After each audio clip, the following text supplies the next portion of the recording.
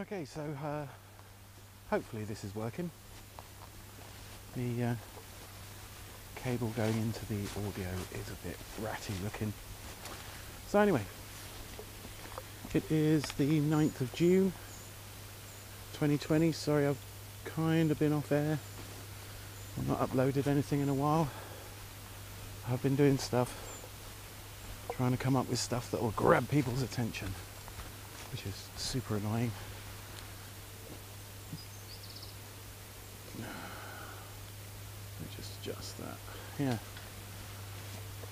So it's a bit super annoying. But yeah, I think now is the time to kind of pander to the algorithm. So likes and comments, and if you're watching a video, or you're watching one of these videos and you get bored, go and make a cup of tea, leave it to run to the end. You know? I think we're moving into an important phase. I mean, it's one of the reasons I've suffered from creative paralysis a little bit. Wow. All the things are being very complicated. So, you know, you got the COVID-19, you got the protests against police brutality, you know, which should have happened sooner, but I guess it didn't. It needed to hit, you know, the Instagram and Twitter generation hard in a way that they couldn't ignore. And it's not like all this stuff hasn't been going on and it hasn't been reported and it wasn't illegal to start with.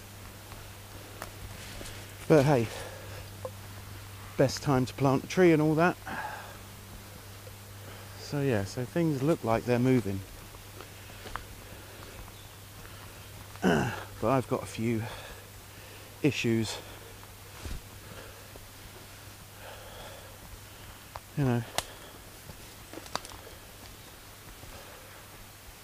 know, because anti-minority violence, whether that's economic minorities, racial minorities, religious minorities, all that sort of gubbins, you know, has to stop. But it's systemic.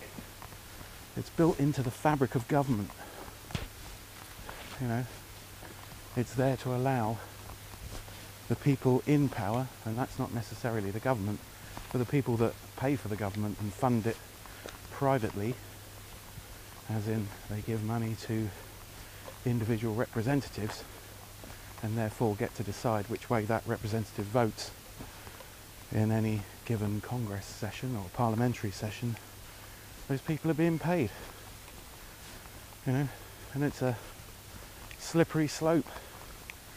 You know, there's probably, you know, there's a few MPs that won't take payment, that won't take bribes, because that's what they are, but not many. You know, power. One of the reasons people seek it is they get to line their own pockets and become more powerful in their own right, rather than powerful on behalf of the people that elected them in a democracy. And how they get elected is usually by manipulating our base urges. We want money. We want to be treated special. You know, we want those people that we feel are taking advantage of us to be punished. But let me ask you this.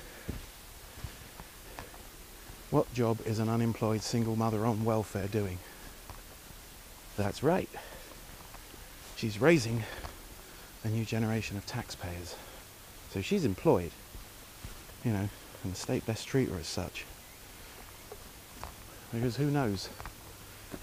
In one generation, everybody that's currently voting, thinking they're all right, may be undermined. Look at how COVID has wreaked havoc across the economy for everybody apart from the super wealthy. They're all still rich. You know, they didn't lose their jobs. They didn't lose their houses, their incomes, their homes. You know, given that the way society has been vilifying people on welfare, their self-respect. You know? And then when those people are on welfare, they're going to be vilified just as much as, you know, the people they were vilifying not 6 months ago. So what does it matter? You know? a single billionaire represents 20,000 years of someone being in a good job. 20,000 years salary. And yes, they may have worked initially slightly harder. They may feel that they have to guide the reins of a business. But 20,000 years worth of pay? You know, and everybody seems to think, you know, once they get to a certain level of wealth that they're on the way to that being that billionaire, or making sure their children inherit that kind of money so they get a good start towards being a billionaire. And sooner or later we've got to recognise that everybody that's wealthy, you know, if they're wealthy as a result of inherited wealth going back more than 200 years, and even inherited wealth now, in order to have that kind of wealth, you've got to oppress other human beings. You've got to pay them less than their labour is worth. You've got to basically shorten their lives, make them miserable, suicidal in some cases, slaves in some other cases where people are barely being paid at all and have to work 18-hour days in conditions we would not tolerate. And you generally only can get those conditions in an environment where people have no choice and they don't have the strength to oppose a system that would make them live like that. And it's not okay. You know? However you want to look at it, we're all cousins. We're all related. You know? That's just evolutionary speaking, or even religiously speaking, we're all related. You don't get to claim you're religious if you perpetrate that system. Because you clearly, if you're doing evil shit, can't believe in God. It's not possible. How could you believe in a being that is necessarily going to punish the shit out of you? You can't, you know, there's no way. You can't do something evil that you didn't need to do. I mean, there's a difference, you know. If you've killed another human being in defence of your own life or the defence of your loved ones directly, not in some ideological sense, then you were pushed into a position where you didn't have a choice. You know? You'd probably make that choice again. Got a bit lost. So yeah, you know, it's not possible. It's not viable. You know? Well, I believe in religion, but not organised religion. Like, sometimes a crime is warranted, but organised crime never is. So yeah. You know, we are legally compelled to hand over around a third of our income if you tot it all up. And for that we're supposed to be getting basic services. Oh, I think I know where I've gone wrong. But yeah. Hold on a minute. We seem to forget that we employ the government. It's not the other way round. They work for us. Or they should do. But somewhere along the line, personal enrichment became a thing. Laws were eased. Major companies realised that they couldn't directly bribe people, but they could, you know, purchase people in the way that they put people on seats of boards and stuff and give them wonderful jobs, you know, that pay millions of dollars, you know, which is what happens to most high-ranking politicians when they retire or lose their seat. And they don't really care. Most of them. There's a few. It's rather pointless to name names in your own countries. Just look at a few of them. There are a few countries where it's a respectable profession, but not many. So look at them. Figure out who they work for. So yes, the Black Lives Matter protests do matter. They're important. They've got people mobilised, got people out of their homes, got people to show up in numbers that worry people in power, that start getting questions asked by people that care. So yeah, you know, it's important. You know, it makes it clear that this isn't going to stand.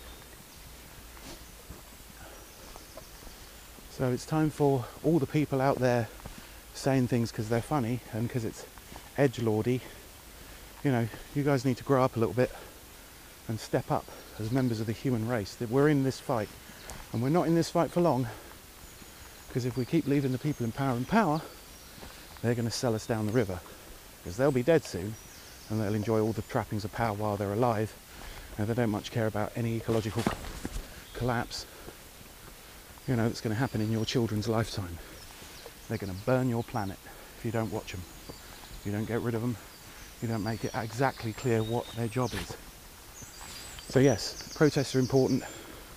Obviously all lives matter, but you know, in this case, you know, right up until, you know, they murdered a guy in front of a bunch of white people, which they didn't think they'd do. They just basically showed how callous and arrogant they are.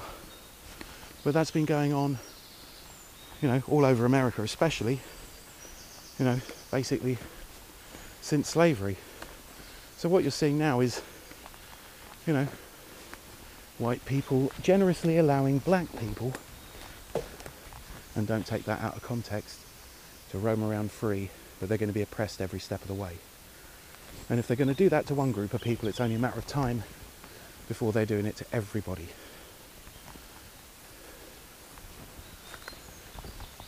You know, that's people they're killing out there. It's important for your children, you know, and your grandchildren. You know, you're paying for a security service that murders your people, you know, in a kind of genocidal way, you know, and they're not even doing it because they especially hate black people. They're doing it because they can. They're doing it because people with a lot of money want civilization to be divided, so we can be easily divided come election time. So we'll look at the colour of a person's skin and think that it matters, so that we'll look at other people and try and persuade ourselves that they're not our brothers and sisters. You know, I don't want to start singing Kumbaya or shit, but you know, it's game time. And if you're putting lots of effort into denigrating this, and you think that, you know, they're not going to come after poor white trash, they're not going to come after people from Asia, they're not going to come after everybody eventually.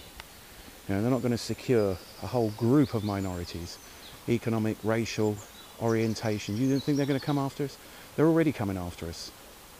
You know, there are rumours that some senators that have been voting against things like gay marriage and, you know, LGBT rights, that turn out to be gay themselves. You know, possibly they're being leaned on people, so their secret won't get out. But they've dug themselves such a deep hole that they feel they can never come back from it. You can always come back from it and be a decent human being. And we need to recognise that. We need to make it possible for people to come back from terrible shit they've done so that they're on our side. You know, this is a numbers game, and we need to understand that. And the thing is, if we treat it like a numbers game and just use logic, we're going to win. You know, for every one of them, there's 99 of us. It's probably even more than that. Probably millions of us to one of them. You know, the people that really pull the strings, the people that got the kind of money and resources to lean on politicians, to withdraw their funding if they don't play ball with people that are wealthy, in a flagrant disregard for democracy. So if you think you've got democracy now, you're deluded. You know, the Western world doesn't have democracy. It has a delusion of democracy, like money is an illusion. Money allows those people to do whatever they want and get away with it. And I'm looking at you, Dominic Cummings. So yeah, so you either put aside all these stupid, tiny, minuscule differences and stand up and start learning and thinking for yourself, or it's going to be a pretty short ride. You know, I've made my peace with it. I don't expect to die of natural causes. I expect to die in a conflagration, or be murdered by a police officer, or be, you know, murdered by an industrial megacorp that releases toxins into the water, or poisons my children. That's how I expect to go out. You know, and I'll take it back on my deathbed if I die of natural causes or die of something that I've done to myself. But you've got to watch these guys. They're old. They're in their 60s and 70s. They're not going to make it 20 years, and they don't care if, you know, there's no future for any of you. They sincerely believe that they'll be able to survive because of money. You know, and we need to attack the head. We don't need to start like looking at police reform. All the things that they've been doing are already illegal. They're already illegal. So making a new law doesn't cut it. You know, it's systemic reform that we need. It's people standing up, it's people running for office, people that have got no criminal record that can slide through, jump through the hoops and then start changing stuff. Because it needs change. It needs change from the top on down.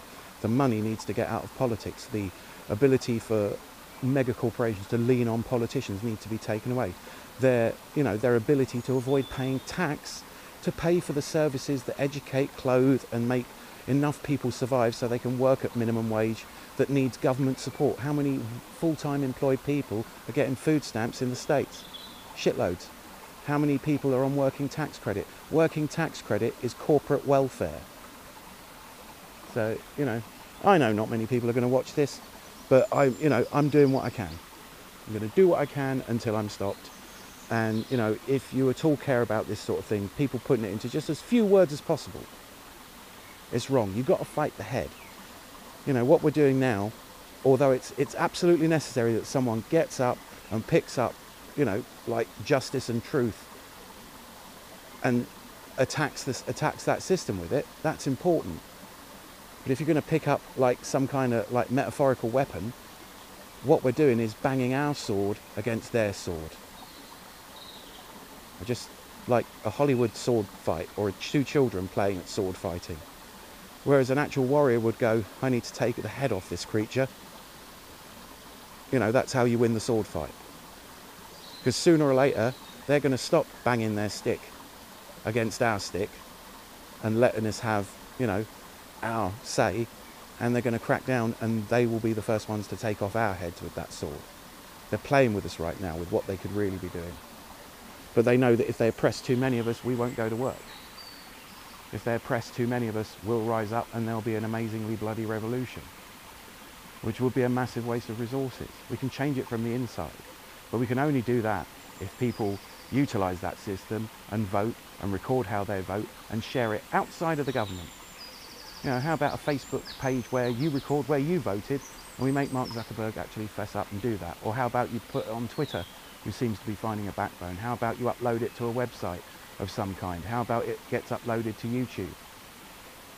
You've got to step up and you've got to take part, because it's all of us or we all die. And we're all related. Every religion says we're all related. Every evolutionarist says we're all related. We are all related. We're all cousins, and this is not how you treat family. Everybody on earth should have a basic level of income, dignity, education, you know, medical care. That's what we should be doing with our time. Not letting horrific people, you know, move around the lifetime wealth of hundreds of thousands, if not millions of people in order to buy a yacht. That's not okay. It's not okay, and we're allowing it. And if we were really thinking about it, we would organise strikes against those corporations, for a start, that don't pay tax. And a strike, you know, a purchasing strike on any corporation that pays less than a living wage. And that's easy enough to find out. You've all got computers, you've all got cell phones, you can look it up, you can Google it. You can use a mega corporation to tell you that that mega corporation is evading tax on an unprecedented scale. The kind of tax evasion that would land any one of us in prison for a long time. But there obviously is some magic line above which you can start contributing to politicians to a degree where you can start dictating what tax you are prepared to pay. It's up to you people. It really is. And we need to go for the head. And the other thing I want to talk about is the pulling down of statues, which I don't think is a good idea, because sooner or later the political pendulum will come back the other way, and statues of Martin Luther King or Rosa Parks or, you know, anybody, Thomas Paine, start getting vandalised by right-wing outlets, citing precedents for the fact that the left-wingers got away with it. That's just going to cause more division. What I would like to see is a black plaque. So those evil motherfuckers that have got statues on, by law, are required. This person was an arsehole. The plaque should be, you know, maybe not black, but like some colour, a green plaque, yeah? Where their poisonous lives are pointed out for everybody to see in perpetuity. Tearing down their statue will just mean they're forgotten about. We should never forget people that have done evil shit to hundreds and millions of people. We should always record that. Those people should be held up to school children as things we will never forgive. You know, the person, idolatrized in this statue was horrible and did these things, and we will never forget, because if we forget, it will happen again. Those who do not learn from history are doomed to repeat it. So, thanks for watching. Do take care. Where am I going? Who's coming with me? Never get that order messed up.